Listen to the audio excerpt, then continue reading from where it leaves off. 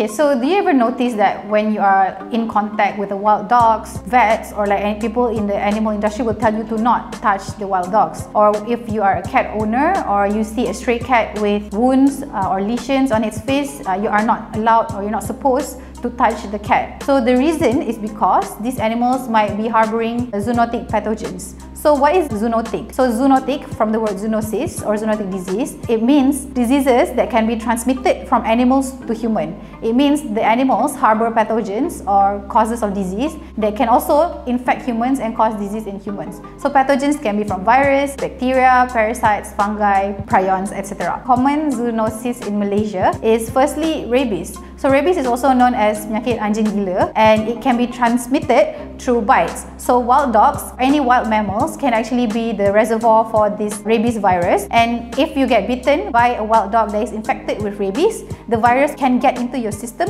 and it can infect you. So what is the effect of rabies virus on humans? It actually causes problems to your nervous system. The virus can very quickly travel to your nervous system and it can cause nervous problems, and in really severe cases it can lead to paralysis. So second common one is sporo. So it's very common for you to see cats with sporo or hear about cats with sporo, but sporo is actually a zoonotic disease. The common manifestation of sporo in cats can be seen as crusty lesion, especially around the face area where the cats lick themselves and then it spread the Sporotrichosis fungi around. Most of the time the wounds are like wet wounds. So when you see these signs, very carefully do not touch the cats with your bare hands. So avoid contact. You can touch the cats with gloves and then rid of the gloves afterwards. So Sporotrichosis shankai is the fungus that actually can also infect humans, and it can cause problems typically to your skin. So the fungi generally do not go deeper than your skin, but it can still cause nodules, which are bumps forming on your skin, and these bumps can be itchy, these bumps can be painful, and if you start to scratch, then you will bleed and you will then spread the fungus even more. In more severe cases, this fungi can also get into your respiratory system. When you inhale, it can cause sporo on your lungs, and this case is considered severe because you cannot really apply antifungal on your lung. So you will have to undergo surgery in order to remove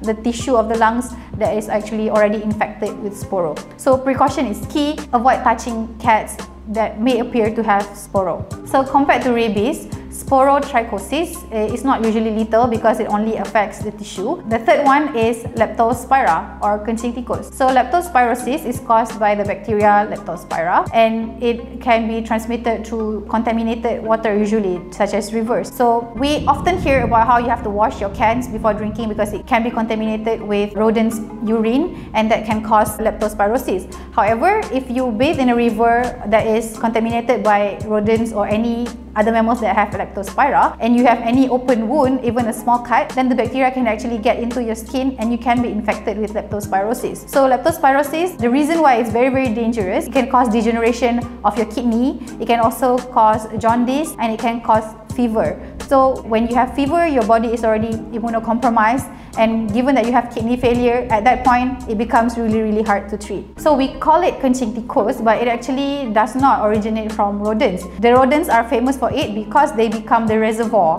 or they harbor this virus without showing any clinical symptoms, but they just transmit the disease around. But some researchers suggest that this leptospira bacteria is actually transmitted from bats or fruit bats. So fruit bats that are also reservoir for this bacteria, they will bite into some fruits, and if people take these fruits and ingest them, they can also ingest this bacteria and cause them to have leptospirosis. So generally, if you are a pet owner or if you are someone who frequents contact with animals, you should get the vaccines that are available. For example, anti-rabies vaccine for humans, leptospirosis vaccine for dogs, as a precaution measure. Prevention is better than cure. So if you try your best to avoid being in contact with all these pathogens, then there's a very high chance you will not be infected with these diseases, because say for disease like rabies, it is very fast acting, and if you don't detect it within time, there's very high chance that it can be lethal.